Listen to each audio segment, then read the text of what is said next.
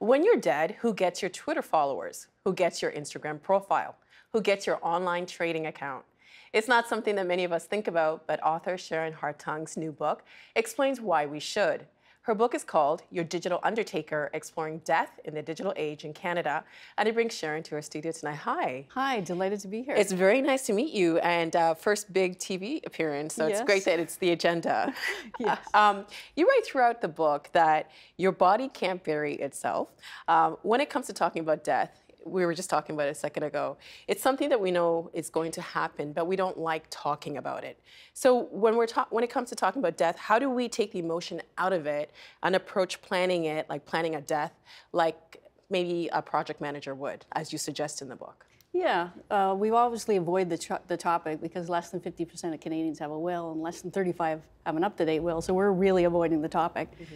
And then the other thing I learned through my mother's estate is we don't know what we don't know about being an executor and all the questions you wish you should have asked in advance that you don't have the opportunity. And this is what set you out on this journey. Your mother passed and then you had to manage her estate.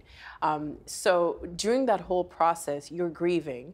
And then you find out she doesn't have a will. And in writing this book, you want us to avoid that. So how Absolutely. do we take that emotion out when we're planning our eventual passing?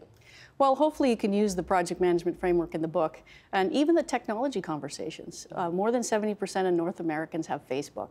So why not start the conversation to say, hey, mom, dad, and uncle, you have Facebook. Facebook has a pre-planning tool called Legacy Contact. Let's set that up and then back end your way into the more difficult conversations about funerals or wills. Mm-hmm. But I think what's really important in today, because our lives are so complicated, is the executor job is going to be pretty complicated. So I'm driven to encourage all future executors to go and ask questions of their loved ones so that they can be better prepared to meet the wishes of their loved ones. In the book, you write about estates. And see, when I hear estate, I think of like the Queen of England or Beyonce. Right. Downton Abbey. Exactly. Yeah. What does estate planning actually mean for the average person in Ontario? Yeah, the estate planning is not a term that I really understood myself before I wrote this book.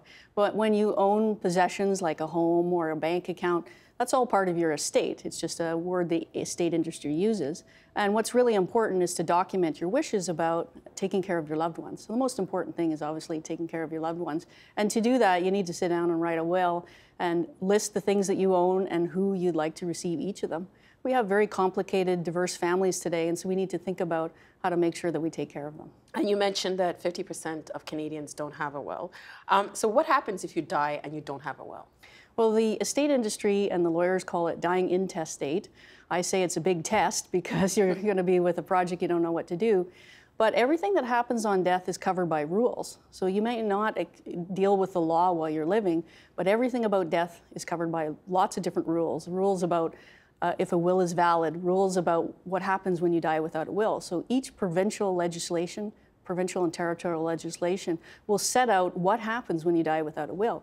It lays it out as a formula, and you don't have any choices after that. Which makes it more complicated. So depending on where you die, it's a different set of rules. Correct. Correct. It's a different set of rules. We live in a world where we value privacy, and yet we share a lot of content online. Right. Why should we reconsider how we write an online obituary?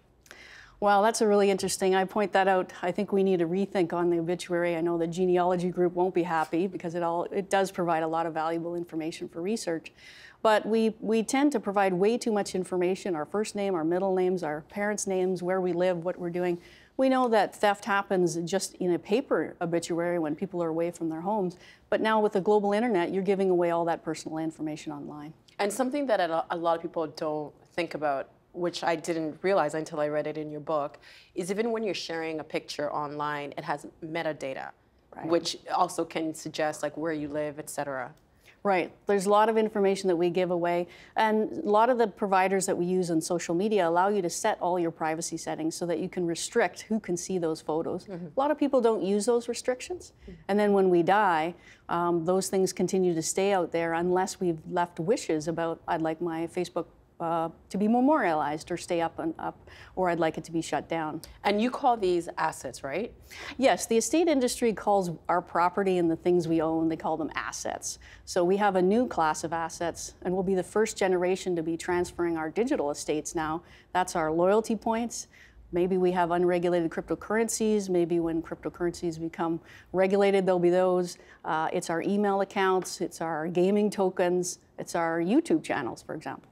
But you also mentioned that there are a lot of bank accounts with money because people didn't plan before they died, the money's just sitting there. Right. And that's an asset as well. Right. So all your digital assets, by their character, are virtual. So if you don't tell the executor you have them, they're going to be difficult to find.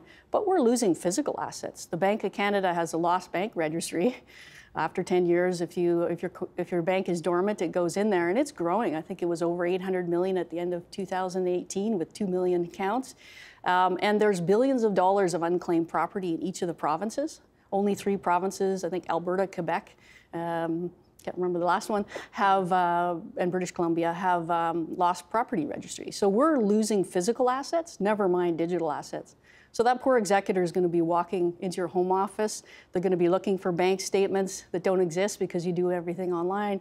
There's nothing in the mailbox anymore. They're going to be looking at a blank screen. So the role of the executor has fundamentally changed. And you were saying that it was easier back in the 80s than it is now. How so? Yeah, I give this contrast to a home office in the 1980s.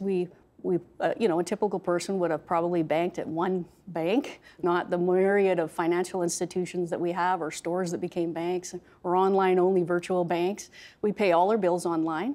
So those need to be shut down. So the executor is faced with a brand new challenge. So historically, even corporate executors completely relied on paper statements, and the mailbox gets the mail redirected and figure out what assets you own. I'm just thinking about my situation. It would be so overwhelming for anyone to figure out what those are. Because I also have a hard time figuring out what they are on a daily basis. Right, and in our virtual world, I've lost track of how many different online accounts I have. So you start up a YouTube channel, suddenly you've got to get graphic software, and you've got 5 more accounts. So one of the things the estate industry has always recommended, besides get a will, is to create an inventory or a list, a simple list of what you own. It can be just a list of the institutions you deal with, and that's light years ahead of what most people do.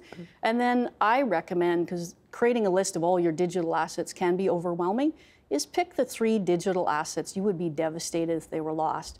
Maybe those are family digital photos and memories that we now do all online. Maybe that's your loyalty points. When my grandmother died, I swear she had 1 million Zeller's points. I know I'm dating when she died, and I never knew what happened to them. But now we have tremendous loyalty points we save, and even unregulated cryptocurrencies.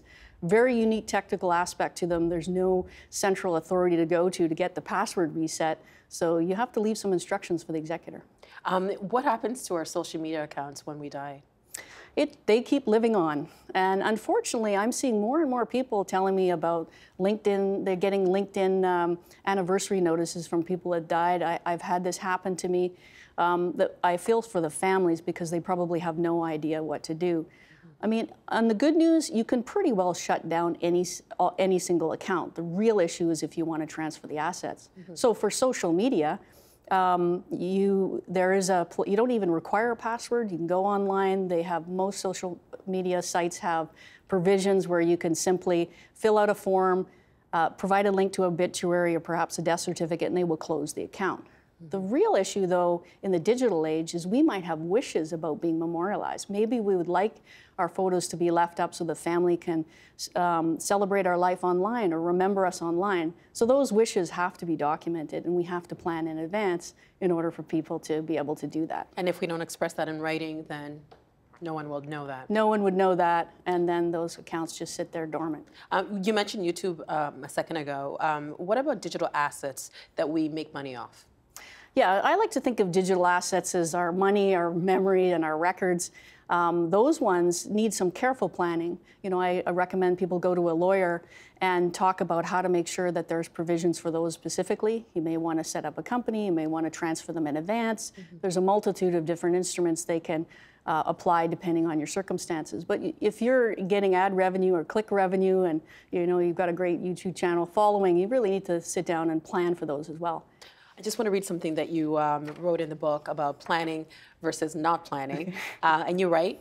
Passwords are critical for accessing most online accounts, and in a perfect world, you would create and maintain a digital asset inventory and a separate list of current passwords stored somewhere securely, available to the executor, of course.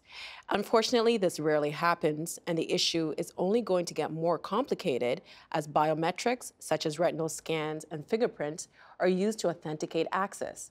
The technology industry will need to consider these estate planning and estate administration requirements as they continue to tighten things to deal with identity theft and cybersecurity. Can you give us an example of the legal wrangling you might have to come up against in a case where you don't have access to a loved one's accounts? Well, let's start first of all. The biggest barrier to all our online accounts is the terms of service that we have with the provider that we've signed up for. There's a study out of Queen's University called Beyond the Cloud research they've done, and they looked at 35 different online providers in terms of what provisions are that we can leverage as consumers to get access to those digital assets. And they found that 85% of cloud providers had no provisions in their terms of service. So if you don't pre-plan, you're going to end up in a fight with these service providers. But should it be a fight? It shouldn't be a fight. The way I look at it, we should have the same spectrum of choices that we have in estate planning. So when you think of basic estate planning, we've got the will, there could be a trust, there could be insurance policy, there could be beneficiary designation, we can have joint assets and all these different things.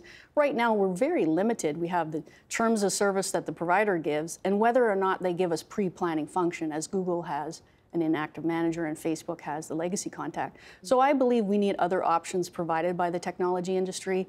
We need joint assets, we need beneficiary designations, we need different ways, and the law has to catch up as well. So in Canada, there's proposed law that's proposed to be adopted in each province about what an executor is allowed to do. And right now, we have no provinces that has adopted any of the law. Which just makes it really difficult for loved ones who are going through a really difficult time to begin with to access that information. Right. There are things we can do, obviously, is start the pre-planning of our 3 most important and put some planning around it, and then wait as the technology evolves and the law evolves so that we can do other things as those options become available to us. What are the most difficult bequest barriers you can come up against when someone dies without giving their passwords? Well, passwords are really difficult. In fact, I say that passwords are not a very effective estate planning tool at all because they can get messed up. In fact, you're almost requiring the executor to hack because most of the terms of service say that you can't use the password. So this is why I think there's a void right now in the law and the technology providers to give us more options so that we can do pre-planning, right? So Facebook obviously has it, Google has it, many don't. If someone doesn't have a will, let alone wishes for their digital afterlife, what's the one thing that you would recommend that they do? Well, I'm kind of leaning back to you. It's most important to get the will because besides setting out your wishes for your loved ones and what you want done with your assets, it gives the executor authority to do lots of different things, including accessing your digital assets. And the way that the law has evolved in the U.S., most of the U.S. estates have adopted a law that requires pre-planning or directives in advance. And most people will think, well, that's not an issue. That's the states, and we're going to be different in Canada. We're going to have some laws that allow the accessor, the executor access. But the issue is, where are all the big tech providers in the U.S.? So right now, if you look at the terms of service under Google, if you have not used their pre-planning tool, it says you require a U.S. court order. So here you are in Canada as the executor, you're going into someone's email trying to figure out what they have and what bills they have. You're going to be stuck needing to get a U.S. court order. How is the internet changing death care and the estate planning industries? Well, I think it's changing it in 3 ways. We've talked about digital assets. We have a new class of assets that we didn't have before that we need to consider in our planning process. Number 2 is the executor's job has fundamentally changed. I don't think people have really begun to realize the impact of the fact that there's no printed statements. And then if you look at, we're on the cusp of the largest generational wealth transfer in history as the baby boomers retire. You add in these new asset class of digital assets, you add in the technology and innovation of fintech. We're going to need tech to manage our tech, which I call estate tech. You sprinkle that with some millennial energy of the new way they want to think, and then you add in the death positive movement, so hashtag death positive. It's about advocacy and a conversation about death instead of avoidance. It's really big in Europe. It's big in the US. It's now starting in Canada. You put those 5 ingredients together, you have a transformation in the death care and estate industry. Do you think what you just said, the death positive movement, do you think that's going to play a bigger role to get us to speak about what happened? Well, we are going to die, we know that, but to actually confront it and then make plans for what happens after we die? I think so, because I think it's fueled by social media. So the palliative movement in the UK is talking to the palliative movement in the US. There's end-of-life doulas, so there's new roles that have emerged. There's people talking about different ways from the funeral and the death care perspective, living wakes instead of celebrations of life, memorials, reef memorials where you put your ashes at sea. There's just so many different ways that people are trying to rethink death, rethink the ritualization, and want to do it in a way that's perhaps more meaningful to them and their family, and maybe take it back to the way we died 100 years ago when our family surrounded us instead of a hospital. Well, it kind of brings us to the beginning of our conversation when I was asking you, how do you take the emotion? But maybe just changing the emotion would change the perspective. Changing the conversation, formalizing it a little bit in the way that I've approached the book in terms of a bit of a structural conversation, but it's also the death positive movement. One of the interesting things I saw just following that group on Twitter as I learned about them when I was researching the book is Australia has a Death Awareness Day. And it's all about death advocacy and death literacy to understand that we're going to die and we need to think about it and we need to have a conversation with our loved ones. Do you think that our laws are catching up to our digital afterlives? I think the laws are attempting to. The Uniform Conference Law in Canada has proposed legislation for each of the province very progressively. So they tabled that in 2016. Hasn't yet been adopted in each province. That's pretty important. I'm seeing law societies, and I'm part of the Society of Trust and Estate Practitioners.